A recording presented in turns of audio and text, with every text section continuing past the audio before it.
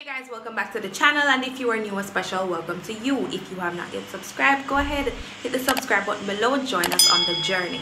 Now today I'm going to be styling my daughter's hair using this new product that I found at Fontana. No, before I go any further, for all the people who are still in the back, for all the people who believe that only textures outside of type 4 is nice hair or pretty hair, shame! Shame on you! I believe that all hair types are beautiful, especially on our babies. My daughter, with both parents closer to the end of the type 4 scale, does not have the type of hair that a Jamaican would typically see and be like, oh, the baby hair nicey, and then we'd probably give an answer like, you know, we got Indian in our family. no, she has real type 4 hair. So without further ado, let's get into the video. So this is how my daughter's hair looks without product. As I said before, it is type 4 hair, really coily, really kinky. It shrinks a lot. She does have some thinning areas because she pulls at her hair, so we're working on that, but she refuses to wear the bonnet that I bought her since she was months old. So you want to start with wet hair. Her hair is freshly washed. You're gonna need a comb. This is the one I'll be using.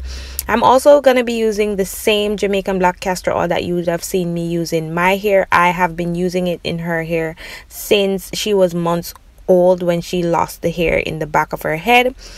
So this is a product that I was talking about. It's the Mielle Pomegranate and Honey Coil Sculpting Custard, and it says enhances curls with deep definition for thick curly type 4 hair. I saw the product, did my research, said it was kid safe, so I said I was gonna try it. This is the texture it has, so it's a kind of slimy custard texture. You're also gonna need some rubber bands. It's best that you coat your rubber bands with oil so it doesn't snag the baby's hair. So first thing I'm going to do is take a few drops of the oil, and I am going to massage it all over her hair and into her scalp. Please ensure that you do all that you can to distract the baby. So you know your baby best, give them what they need. My baby does not like having her hair combed, and so as for the parts, I'm not too keen on getting the parts straight. I want to be in and out as quick as possible because she tends to get a bit fussy if it is that you are in her hair too long. So as soon as I secure a section, I'm just going to use the wider part of the comb and detangle, and then I'm going to add the custard. It really does have amazing slip and moisturizes the hair, as you can see.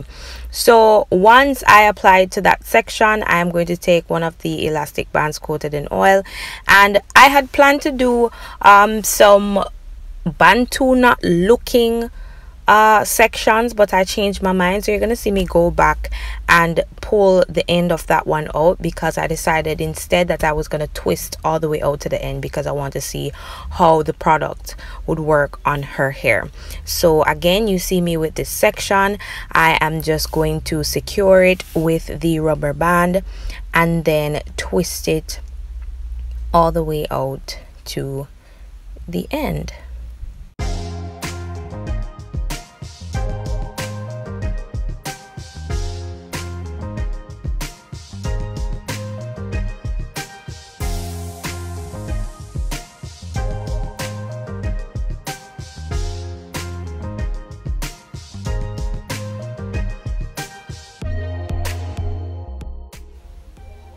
Alright, so far I am really liking the product. I can tell you that it smells great. It smells so yummy. It smells like something you could eat. So please ensure that you keep it far away from the baby. Alright, so at this point I had to switch combs. She was getting fussy. So as I said, you have to try and distract your baby as much as you can. You know your baby best. So I had to give her that comb and take another one as we continue. So I'm basically going to be doing the same thing throughout the hair, just trying to get sections, detangling, adding the custard, securing it with an elastic band, and twisting. Just a point to note, ensure that you don't secure the rubber bands too tight. in your baby's roots, because that can cause pain and discomfort, as well as that additional tension can cause your baby's hair to fall out. So I just wanted to zoom in a little bit and show you. I'm really liking how the twists look juicy, how the hair looks really moisturized. Yeah, so far so good with this product.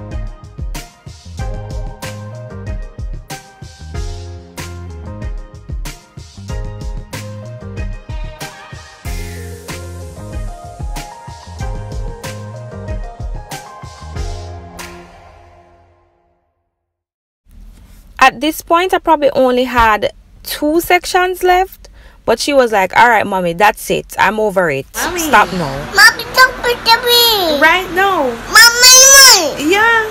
Mommy, don't it. Yeah. This. No, this. Listen, my child is a character, okay? So, as soon as I got her calm enough, I just continued doing her hair. So these are the last 2 sections, and I must say I do plan to continue using this product. I guess I can do a follow-up video